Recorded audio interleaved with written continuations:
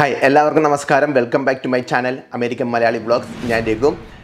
ഇന്നും വേറൊരു unboxing video ആണ്. ഇന്ന് അൺബോക്സ് ചെയ്യുന്നത് ഡിജെയുടെ ടെലോ എന്ന് പറയുന്ന ഈ ഒരു ഡ്രോൺ ആണ് അൺബോക്സ് ചെയ്യുന്നത്.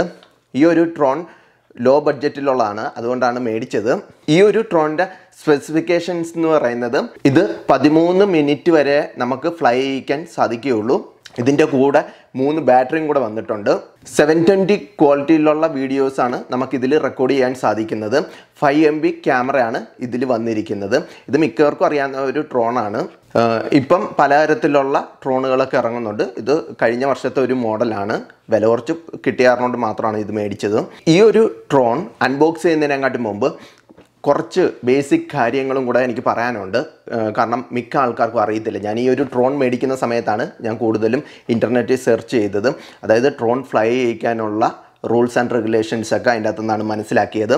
ഞാൻ ഇപ്പോൾ താമസിക്കുന്നത് US അപ്പോൾ US ഇതേപോലെയുള്ള ഡ്രോണുകൾ നമ്മൾ ഫ്ലൈ ചെയ്യിക്കുന്നതിനെക്കാട്ട് മുമ്പ് കുറച്ച് റൂൾസ് ആൻഡ് റെഗുലേഷൻസ് ഉണ്ട്. അത് ഞാൻ വായിച്ചായിരുന്നു. അത് മാത്രമല്ല, അപ്പം വേറെ രാജ്യങ്ങളിലെ റൂൾസ് ആൻഡ് റെഗുലേഷൻസും ഞാൻ വായിച്ചു. അപ്പോൾ എനിക്കൊരു ബേസിക് ഐഡിയ കിട്ടിയിട്ടുണ്ട്. അതായത് ബേസിക് സംഭവങ്ങൾ നമ്മളൊരു ഡ്രോൺ മേടിക്കുന്നതിനെക്കാട്ട് മുമ്പ് അറിഞ്ഞിരിക്കേണ്ട ബേസിക് കാര്യങ്ങളും കൂടെയാണ് ഞാൻ ഈ ഒരു വീഡിയോയിൽ പറയുന്നത്.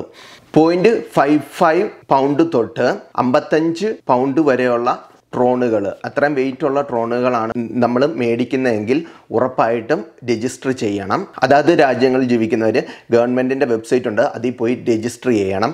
അതായത് 250 ഗ്രാം തൊട്ട് 25 കിലോഗ്രാം വരെയുള്ള ഡ്രോണുകളാണ് നമ്മൾ മേടിക്കുന്നതെങ്കിൽ രജിസ്റ്റർ ചെയ്യണം. ഈ ഒരു ഡ്രോൺ 80 ഗ്രാമേ ഉള്ളൂ, അതുകൊണ്ട് എനിക്ക് രജിസ്റ്റർ ചെയ്യേണ്ട ആവശ്യമില്ല. ഈ ഡ്രോണുകൾ നമുക്ക് ഫ്ലൈ ചെയ്യിക്കാൻ വേണ്ടി പറ്റുന്ന മാക്സിമം ഡിസ്റ്റൻസ് അത് ഗ്രൗണ്ട് ലെവലിൽ നിന്ന് 400 ഫീറ്റ് വരെ ഉയരത്തിൽ മാത്രമേ നമുക്ക് ഫ്ലൈ ചെയ്യിക്കാൻ സാധിക്കുകയുള്ളൂ. അതിൻ്റെ മേളിൽ നമുക്ക് ഫ്ലൈ ചെയ്യിക്കണമെന്നുണ്ടെങ്കിൽ അത് പ്രത്യേകം കാറ്റഗറിയാണ്. അതേപോലെ തന്നെ ഫ്ലൈ ചെയ്യിക്കുന്ന സമയത്ത് നമുക്ക് ഈ ഡ്രോൺ കാണണം. നമ്മുടെ സൈറ്റിൽ നിന്ന് മാറാൻ പാടില്ല, നമുക്ക് കണ്ടുകൊണ്ടിരിക്കണം. ആ കാണുന്ന ദൂരം വരെ മാത്രമേ നമുക്ക് ഫ്ലൈ ചെയ്യിക്കാൻ വേണ്ടി പറ്റത്തുള്ളൂ. അതേപോലെ തന്നെ രാത്രി കാലങ്ങളിൽ ഡ്രോണുകൾ ഫ്ലൈ ചെയ്യിച്ച് വീഡിയോ എടുക്കാൻ സാധിക്കുന്നതല്ല. പകൽ തന്നെ ആയിരിക്കണം. നല്ല സൺലൈറ്റ് ഉള്ളപ്പോൾ മാത്രമാണ് മിക്ക രാജ്യങ്ങളിലും റൂൾസ് പറയുന്നത്.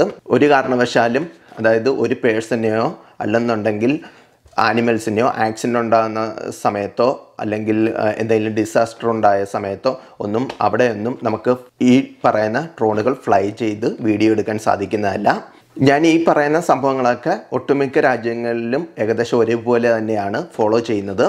അതേപോലെ തന്നെ എയർപോർട്ടിൻ്റെ അടുത്ത് ഹെലികോപ്റ്ററൊക്കെ ഫ്ലൈ ചെയ്യുന്ന അവിടെ, അതായത് ഹെലിപ്പാഡിൻ്റെ അവിടെയൊന്നും നമുക്ക് ഫ്ലൈ ചെയ്യാൻ സാധിക്കുന്നതല്ല. അതേപോലെ തന്നെ മിലിറ്ററി ക്യാമ്പൊക്കെ ഉള്ള ഇടത്തും നമുക്ക് ഈ പറയുന്ന ഡ്രോണുകളൊന്നും ഫ്ലൈ ചെയ്യിക്കാൻ സാധിക്കുന്നതല്ല. ഞാൻ ഈ വീഡിയോ കൂടെ പറയുന്നത് ബേസിക് കാര്യങ്ങൾ മാത്രമേ ഉള്ളൂ. നിങ്ങൾക്ക് കൂടുതൽ അറിയണമെന്നുണ്ടെങ്കിൽ അതാത് രാജ്യത്തെ ഗവൺമെൻറ്റിൻ്റെ വെബ്സൈറ്റ് ഉണ്ട്, അതിൽ നല്ല ഡീറ്റെയിൽ ആയിട്ട് കാര്യങ്ങൾ പറയുന്നുണ്ട്. അത് ഫോളോ ചെയ്തുകൊണ്ട് മാത്രമേ ഡ്രോൺ ഫ്ലൈ ചെയ്യിക്കാൻ പാടുള്ളൂ. പിന്നെ വേറൊരു കാര്യം എടുത്തു പറയാനുള്ളത്, മിക്ക ആൾക്കാർക്ക് അറിയാം, ഡിജെ എന്ന് പറയുന്ന ഈ ഒരു കമ്പനിയാണ് ഏറ്റവും കൂടുതൽ ഡ്രോൺസ് മാർക്കറ്റിൽ ഇറക്കുന്നത്. അവരുടെ മാവിക് മിനി എന്ന് പറയുന്ന ഒരു ഡ്രോൺ ഉണ്ട്.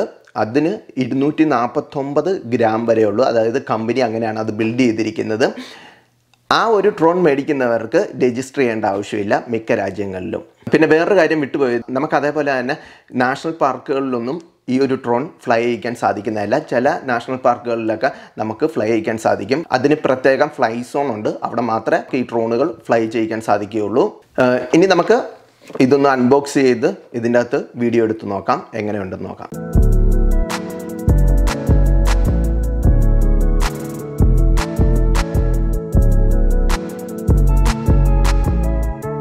ഈ കാണുന്ന എത്ര ഐറ്റംസാണ് വന്നത്: ഡ്രോൺ, പിന്നെ ഒരു ചാർജിങ് കേബിള്, പിന്നെ 3 സെപ്പറേറ്റ് ബാറ്ററി വന്നിട്ടുണ്ട്, അത് ചാർജ് ചെയ്യാനുള്ള ഒരു അഡാപ്റ്ററും വന്നിട്ടുണ്ട്.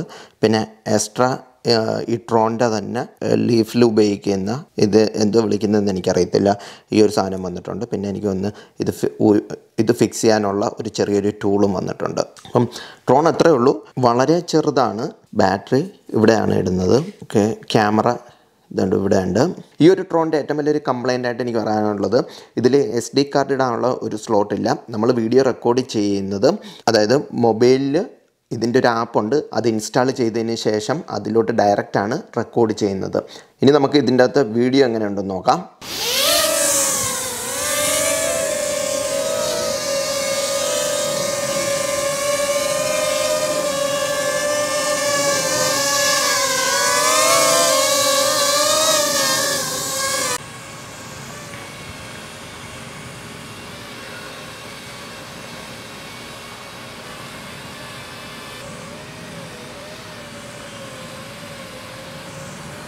ഡ്രോണിപ്പം ഈ ഒരു ദൂരത്തിൽ നിൽപ്പുണ്ട്.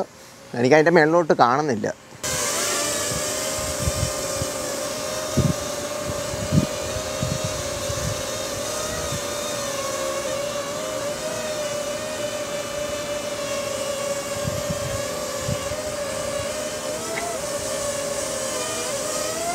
ഇപ്പോഴും ചാർജ് വയ്ക്കുന്നുണ്ട്. ഏകദേശം ഇപ്പം കുറച്ച് സമയമായതേ ഉള്ളൂ റെക്കോർഡ് ചെയ്യാണ്ട് തുടങ്ങിയിട്ട്. പക്ഷേ ചാർജെല്ലാം നമുക്കിവിടെ കാണിക്കുന്നുണ്ട്, സിഗ്നലും എല്ലാം കാണിക്കുന്നുണ്ട്. 720 പിക്ചർ ക്വാളിറ്റിയാണ് ഉള്ളത്, ഞാൻ നേരത്തെ പറഞ്ഞായിരുന്നു. അത് വലിയ കുഴപ്പമില്ല തന്നെ കിട്ടുന്നുണ്ട്.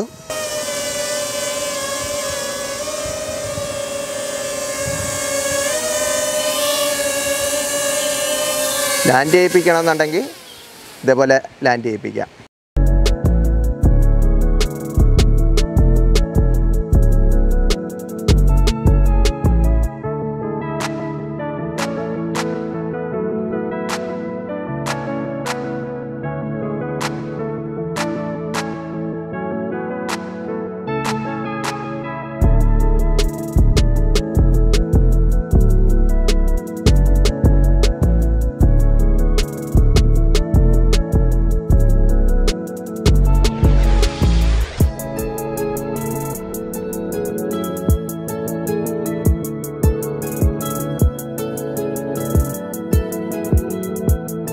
ഈ ഒരു ഡ്രോൺ വലിയ കുഴപ്പമൊന്നുമില്ല ഉപയോഗിക്കാൻ വേണ്ടി. അതായത് ആദ്യമായിട്ട് മേടിക്കുന്നവർക്കൊക്കെ ഒന്ന് ഉപയോഗിച്ച് പഠിക്കാനൊക്കെ ഏറ്റവും നല്ലൊരു ഡ്രോണുകളിലൊന്ന് തന്നെയാണ് ഇത്. ഞാൻ അത്രയും എക്സ്പെർട്ടായിട്ടില്ല ഉപയോഗിക്കാൻ വേണ്ടി, പക്ഷേ എനിക്ക് ഇതൊന്ന് പ്രാക്ടീസ് ചെയ്യണം. എൻ്റെ വീഡിയോ ഇഷ്ടമായെങ്കിൽ ലൈക്ക് ചെയ്യുക. സബ്സ്ക്രൈബ് ചെയ്തിട്ടില്ലാത്തവരുണ്ടെന്നുണ്ടെങ്കിൽ സബ്സ്ക്രൈബ് ചെയ്യാൻ വേണ്ടി മറക്കരുത്. വേറൊരു വീഡിയോ കാണുന്നവരെ ബൈ.